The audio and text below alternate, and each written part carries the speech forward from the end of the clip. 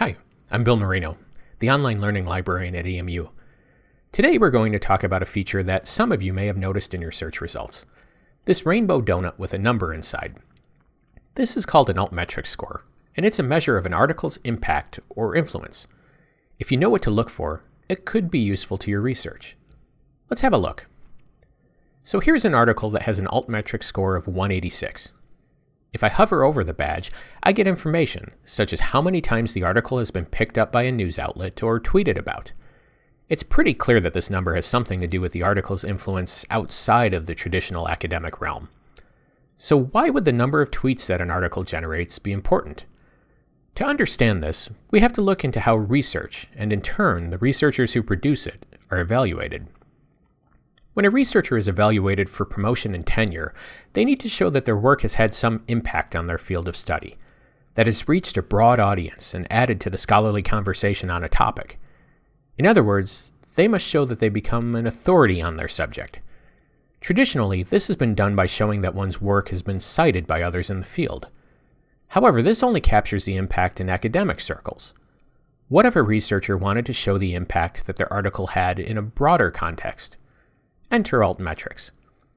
It's important to know that there is not one exclusive standard type of Altmetric. Depending on the database you're searching, you may see the rainbow badge, a multicolored node, or even a square grid. Each method is owned and developed by a different organization and presents information differently. Also, keep in mind that Altmetrics are not used or accepted by every discipline. For now, though, we're going to focus on the rainbow badge. When you see it in a library database, clicking the icon will transport you to a page with detailed Altmetric information on the article. Those tweets? Well, with them we can begin to get a picture of the article's geographic reach. This article has reached readers in at least 9 countries across the world. Pretty cool, right? But I promise that Altmetrics can help with your research. So let's get on to that. The main way that this page can help you is by leading you to other articles that have either influenced or been influenced by the article. Remember in our last video, we explored an article's references and the cited by feature in many of the library's databases. Well, if you look at the Dimensions Citations tab, this will also lead you to a comprehensive list of references and citing articles, as well as grant information if the study was grant funded.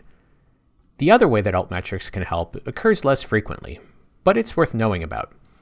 Oftentimes, when researching a new subject, particularly medical or science topics, the jargon used in the article can be difficult to understand, especially if you're just starting out in the discipline.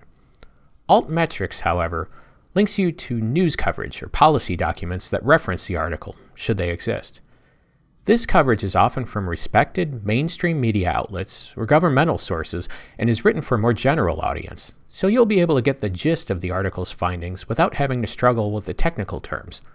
Of course, you'll want to go back and read the article in detail, but often having an idea of the big picture will help with this detailed reading. Oh, and if your assignment calls for use of both scholarly and popular sources, you've now got that covered. So we've taken a quick look at Altmetrics. Hope you find this helpful. Be sure to check out the EMU Library's other resources, and if you still need help, ask a librarian.